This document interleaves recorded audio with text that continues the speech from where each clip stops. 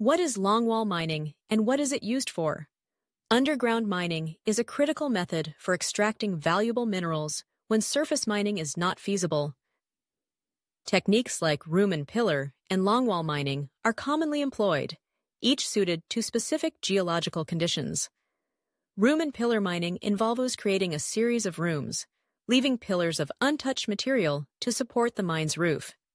This method is ideal for flat-lying deposits, allowing for selective extraction while minimizing surface disturbance. In contrast, longwall mining employs a more advanced approach, using a mechanized shearer to extract coal from a long face, allowing for higher recovery rates in steep or thick seams. Underground mining is often preferred when the mineral deposit is located deep below the Earth's surface, where environmental concerns, land use, and the preservation of ecosystems make surface mining impractical. By utilizing these techniques, miners can efficiently access resources while mitigating the environmental impact, ensuring that valuable materials are extracted sustainably and responsibly.